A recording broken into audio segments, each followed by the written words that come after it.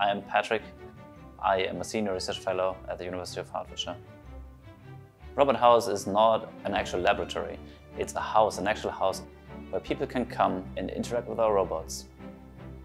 We research companion robots and assistive robots. We want to know how people can be helped in their daily activities.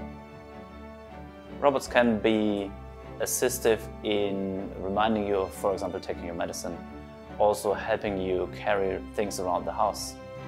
They can help you make friends outside the house by using their screens or maybe phone somebody. At the Robot Lab Life, the human research team will be going on vacation.